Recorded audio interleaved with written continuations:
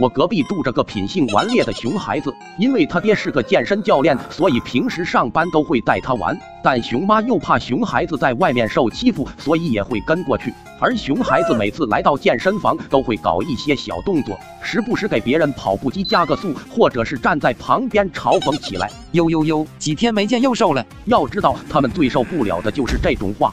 可鉴于熊孩子年龄还小不懂事，所以大家都没有太放在心上，只是简单的和熊妈沟通了一下。好好管管你的孩子，这些健身器材都是存在安全隐患的，尤其是那些杠铃。你的孩子虽然举不起来，但是在他们举杠铃的时候是不能捣乱的，伤到你的孩子就不好了。没想到熊妈却一脸无所谓。我看你这健身房生意也不行啊，多个孩子给你们撑撑场面，没要你工钱很不错了，还在这里指手画脚。再说小孩子顽皮一点怎么了，也没给你们造成损失啊。这么大个人了，天天在这里小题大做，难怪你生意这么差。店长看到这熊妈不仅不管教孩子，还反过来嘲讽自己的生意，也是一脸气愤。我可把丑话说在前面了，你家孩子最好别惹出什么事来，就算出事了也和你没关系，一边玩泥巴去吧你。熊妈觉得这店长就是小题大做，就让孩子尽情的玩，但就是因为这样才造就了熊孩子的顽劣性格。有一天周末，我来到这家健身房打卡，我走到了杠铃区域，准备先做几组热一下身。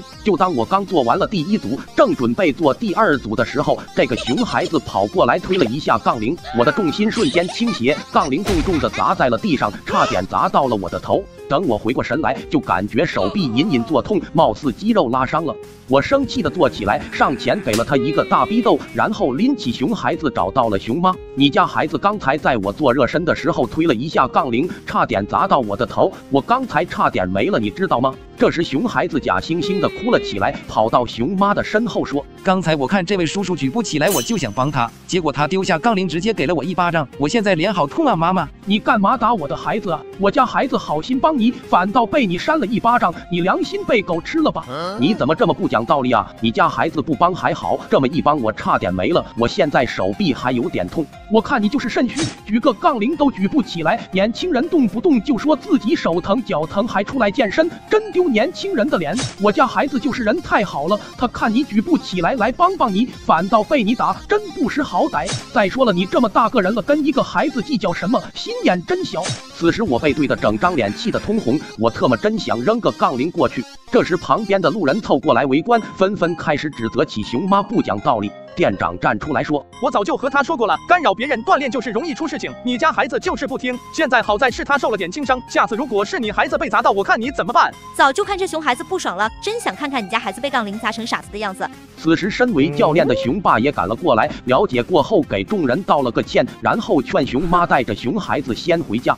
回到家的熊孩子觉得健身房的器材没意思，他想去泳池玩，于是想让熊妈给他办张游泳的卡。泳池你随便游，你爸是健身教练，咱们是免费的。一听到是免费的，熊孩子瞬间就来了底气。第二天，熊妈就带着熊孩子来到了健身房的泳池。儿子随便游，妈咪先去和那个8块腹肌的教练聊一会天。好的，妈咪。等熊妈走后，熊孩子就尝试下水，但他感觉泳池的水特别凉，水里的其他孩子都纷纷投来嘲讽的目光，但他为了逞能，还是硬着头皮游了起来。可游着游着，他感觉肚子有点不舒服，想上厕所，但厕所就在岸边，可他又懒得爬上去。然后他又想起刚才其他孩子嘲讽的目光，他就一肚子气，于是干脆就悄咪咪的把便便拉在了水里。就在此时，周围的水慢慢变浑浊了。兄弟，你别拉了，我害怕。过了一会，健身房里的顾客纷纷跑到前台说要退钱。健身房里怎么一股屎味啊？退钱退钱！然后不知情的店长跑过来问怎么回事。我家孩子在泳池里游得好好的，不知道是哪个小逼崽子在泳池里拉了。我家孩子说他当时一不小心就喝饱了，太气人了，以后不来了。此时的店长还没反应过来，等他看到眼前的一幕，当场就震惊了。毕竟他活了这么久，从来没有人敢在泳池里干出这种事情。然后他找来了熊妈当面对质。我是万万没想到，旁边明明有厕所，你家孩子竟然会拉在泳池里。我知道啊，他就是憋不住了而已，换个水就可以了。你这么激动干嘛？你家孩子这么一拉，我这里少说要亏几万块，你知道吗？你生意不好也不能明目张胆的讹人呐。再说这一池子水凭什么要我几万块？我跟你说不清楚了，我叫民警过来处理吧。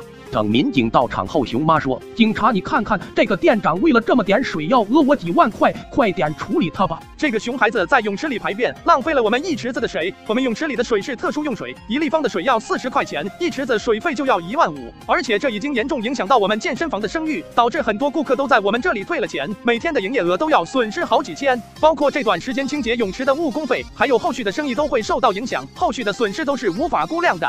民警表示，这个费用是真实存在的，如果是孩子的问题导致的，监护人要承担这个损失，你们可以沟通一下赔偿问题。我们这次的损失大概预估在3万块，看在她老公在我们这边上班的份上，就2万块吧，其他的损失我自己承担。还2万块，我200块都不想赔，这一池子水有这么贵吗？给你脸了，讹到我头上了是吧？今天你们谁都别想从我这里拿走1块钱。如果你拒绝赔偿的话，商家是可以走法律程序的，你确定硬刚吗？我确定，这商家很明显在讹我们。我儿子就游个泳，不小心拉水里了，就要我们赔2万块。你确定是不小心的吗？我觉得你儿子就是故意的。警察，我们还是选择走法律程序吧。谁怕谁，谁怂谁孙子。于是店长就把熊妈告上了法院。法官就这么点破水，他要我2万块，很明显是讹我的，请求法官把他的店查封。按照监控，确实是你的孩子导致健身房的亏损，你是肯定要赔的。我不赔，我就是不赔，你们能拿我怎么样？经过法院的审理，宣判熊妈必须赔偿健身房店长3万块，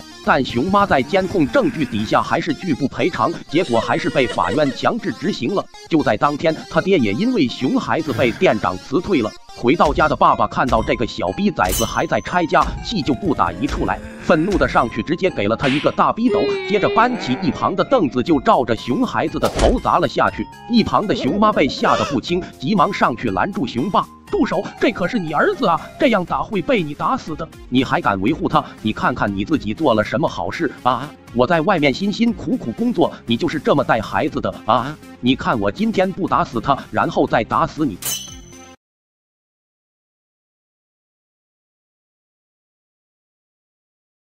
熊孩子在泳池里排泄，最终不听劝阻拔掉排水阀，导致当场丧命。接上集，他爹回到家看到熊孩子还在拆家，愤怒的上去直接给了他一个大逼斗，接着搬起一旁的凳子就照着熊孩子的头砸了下去，熊孩子当场就被砸晕了过去。一旁的熊妈被吓得不轻，急忙上去拦住他爹。住手！这可是你儿子啊，这样打会被你打死的。你还敢惯着他？你看看你自己做了什么好事啊？这个小逼崽子光这一拉就让我赔了3万块，还让我丢了工作。我在外面这么辛苦，你就是这么带孩子的啊？今天看我不打死他，然后再打死你。你每天都不在家，都是我在带的孩子，我就不辛苦吗？别以为我不知道你整天和那个8块腹肌的教练眉来眼去的，我现在看你就来气。此时他爹越说越气，也给了熊妈一个大逼斗。等他离开后，熊妈看到躺在地上气都不喘了的熊孩子，生怕他嗝屁了，就哭着跑过去抱起熊孩子就往医院跑。经过救治，医生说孩子的颅骨骨裂导致重度休克，需要住院休养一段时间，医药费大概8000。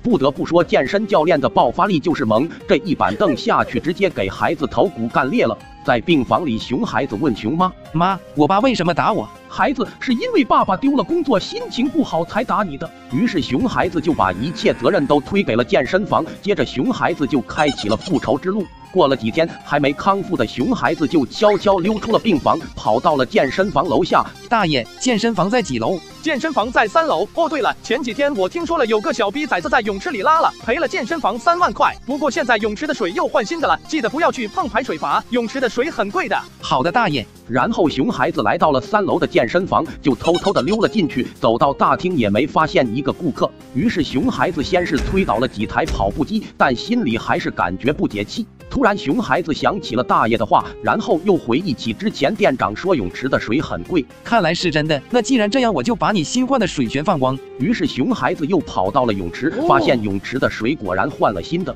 接着熊孩子二话不说就跳到了泳池里。不过熊孩子在出发前特地又憋了一肚子屎，为的就是报复店长。于是他又拉在了泳池里，接着游到了排水口的位置，让我爸丢了工作，你们也别想好过。然后他伸手拔掉了排水阀，此时强大的水流瞬间把熊孩子的头吸进了排水口。他想把头拔出来，但因为头上的伤还没康复，用尽了吃奶的力气，却怎么也拔不出。突然，刚才熊孩子拉的屎被吸到了排水口，就好像是压死骆驼的最后一颗屎。只见熊孩子挣扎了几下之后就没动静了。等店长下班准备关门的时候，有个顾客喘着粗气跑了过来：“不好了，不好了，你刚加的泳池水全被放完了！”店长顿时慌了，急忙跑到泳池，发现水已经被放得一干二净。这谁干的啊？然后两人走到了泳池里面，只见有个孩子的头卡在了排水口，看样子人是没了。店长就直接报了警，民警和120来了之后也是震惊了。熊孩子的头卡得死死的，排水口还散发着一股浓烈的恶臭，唯一能呼吸的缝隙也被他的屎堵严实了。随后熊爸熊妈到场之后，一眼就认出了熊孩子，接着一屁股瘫坐在地上，哭得死去活来。最后民警判定熊孩子的行为属于故意损害健身房的利益，店长因此不用承担任何责任。最终熊孩子一家又赔了1万5的水费。